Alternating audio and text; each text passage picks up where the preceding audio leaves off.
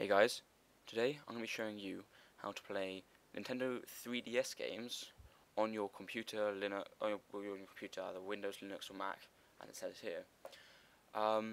Now, one thing to know before doing this is that this is still in development, and this is not going to be perfect by any sense of the mean. It is getting better, of course, and you keep updating the software, but it's going to sometimes be a bit slow and lag here or there. So what you're going to want to do is go to citraemu.org and very simply just download the program. And this is your 3DS emulator, like you have Game Boy Advance emulators or just normal DS emulators. You have 3DS emulators, so you can get a nightly build or bleeding edge build, whichever one you prefer really.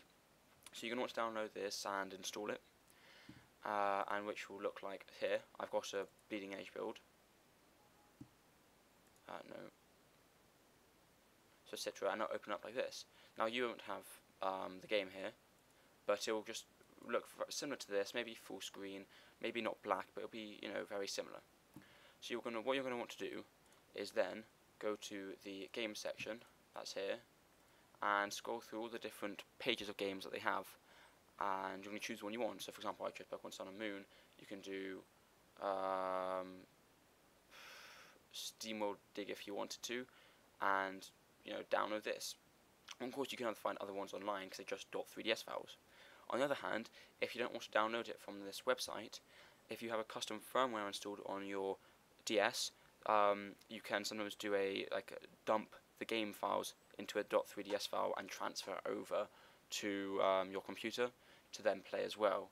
That is an option. But if you haven't got custom firmware, this is probably your best bet to try and download the sort of legitimate games that aren't have viruses on them. So you're going to want to download that as well. Bear in mind they can be massive files. For example, as you saw, Pokemon Sun is 3 GB.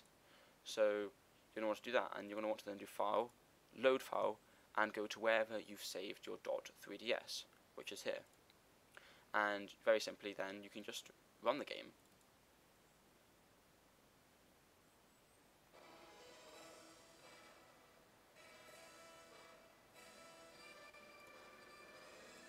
Now, as you can see, it's very laggy, and there's some things you can do to stop that, because it's, certain games, of course, are going to be less laggy than others, and some are going to be smoother than others. Ways to help that is if you go to Configure, is you can start changing certain things here. One thing you're going to want to go to do is internal resolution, or you're going to want to do limit frame rate, or you can not do limit frame rate. Don't have enable VSync because that can screw with things. But you're going to want to change the native.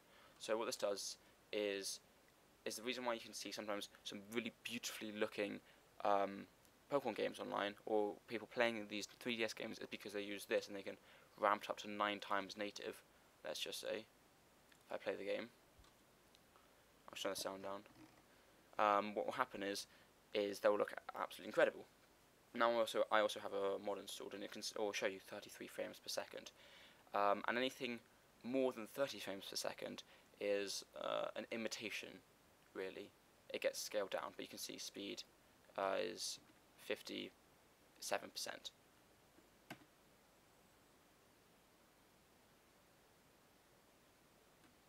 And you can see here, 9 times resolution, you will not be able to see any of the pixels because it does a fantastic job at scaling. Now, of course, when you certain things, you will still be able to see the pixels, and that just is going to happen because they can't scale perfectly. But that's a way to then, if you have a high-end computer, you can scale it, and lower end, you may want to dial it down to just say native. Let's just see native, and it's, the game runs much smoother, and that's just what's going to happen. But that's basically the native resolution of a DS, which, as you can see, isn't particularly high. Well, thank you very much for watching how to play 3DS games on your computer. Please like, rate, subscribe, or share with your friends, or click the subscribe button on the screen here. Thank you very much for watching, and goodbye.